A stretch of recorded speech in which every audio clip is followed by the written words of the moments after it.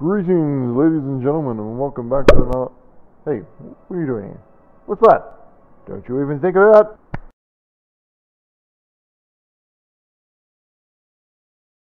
In this video, ladies and gentlemen, we're going to be setting up our user interface. So that will be our score, which we're going to put in the top right corner, and our lives that we're going to put in our top left corner. So let's start this. Now to do it, we're going to go up to File, and we're going to open a new scene. Now once you've got your new scene, it'll automatically put a camera in it. We don't want a camera in this scene because we're going to essentially overlap this scene on top of our other scene. So we're going to delete the main camera. And what we're going to do is instead we're going to go to our hierarchy, we're going to right click, we're going to go down to UI, and we're going to add a canvas. So what the canvas lets us do is it lets us create an overlay on the screen that you can't actually see. So I want to rename my canvas, my user interface,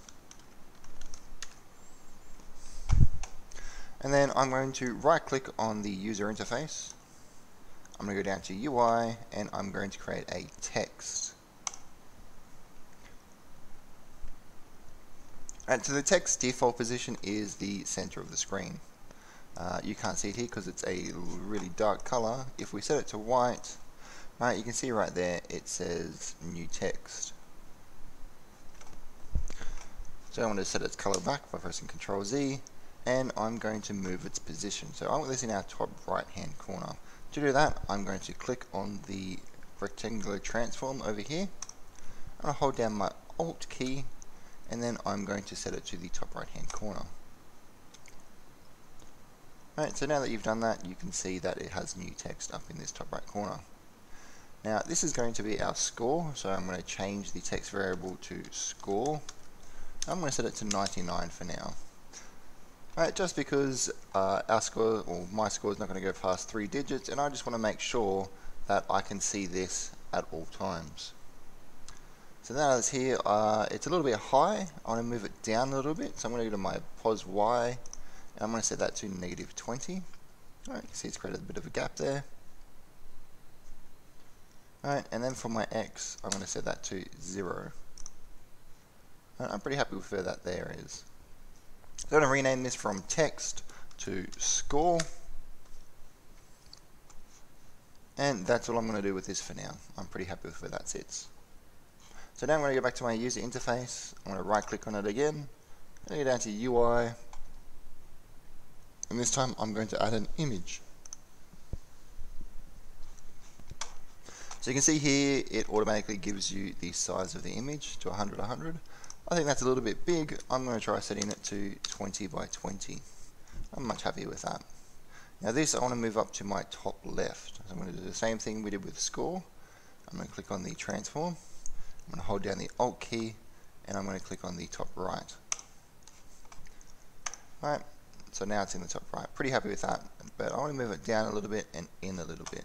So I'm going to set this to -20 again. That feels like it's a little bit too far. Alright, -15, pretty happy with that.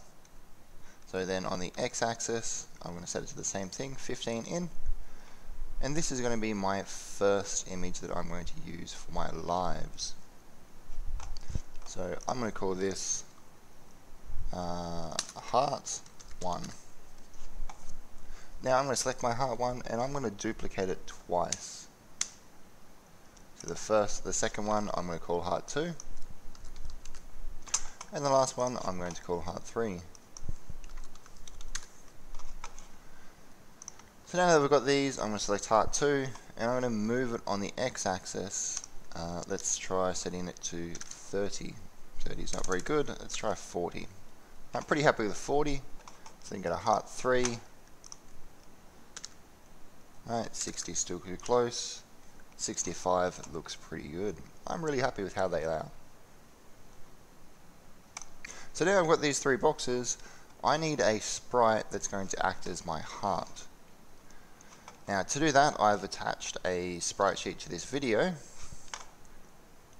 Once you've downloaded it, all you need to do is navigate to wherever you downloaded it, click on it, and then drag it into your sprites folder in Unity.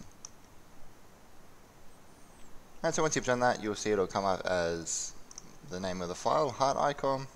Hopefully when you click on it, if you go up to texture type, it comes up as Sprite 2D and UI. Alright, if it's done that, what we can do is we can go to our heart one, and we can drag our heart icon over the source image. Alright, you can see there that that's become that, and we can do that for heart 2, and again for heart 3. So now we've got our 3 lives, and we've got our score. So what we need to do is we need to save this scene. So you go File, Save. You need to navigate to your Scenes folder. Alright, and I'm going to call this my user interface.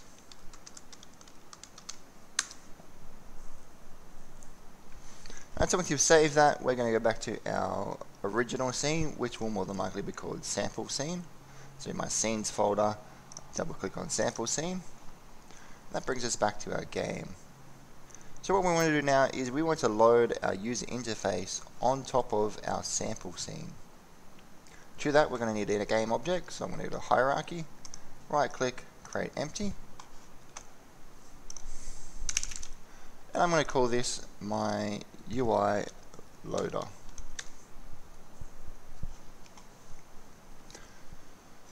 And so we need to add some script in order to load it on top. So we go add component, and we're going to add a flow machine. Now I'm not going to make a macro for this one because I'm only ever going to use this on the UILoader. So instead I'm going to embed.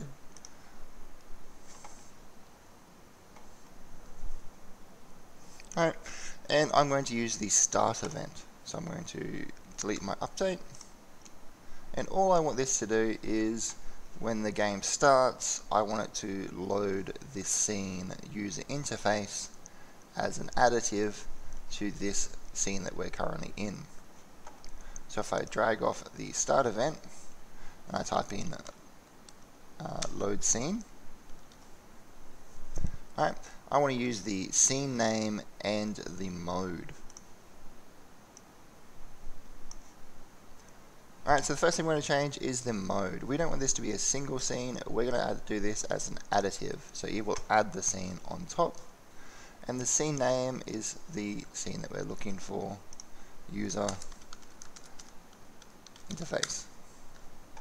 There's one more thing we need to do before this becomes usable, is we need to add our user interface into our build.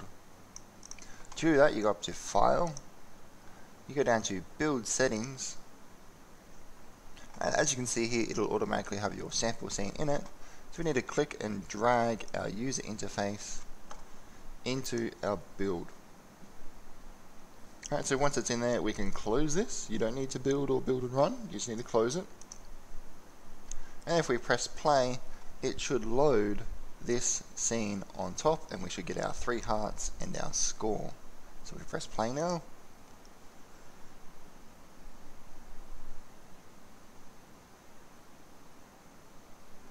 Alright, and there it is. You can see your lives, and we can see our score. So, in the next video, we're going to set up so that if we die, or fall off the edge, we lose a life. And then if we fall off the edge, if we have run out of lives, we'll set it up so that it comes up to a you lose screen. That's it for now, ladies and gents. See you guys in the next video.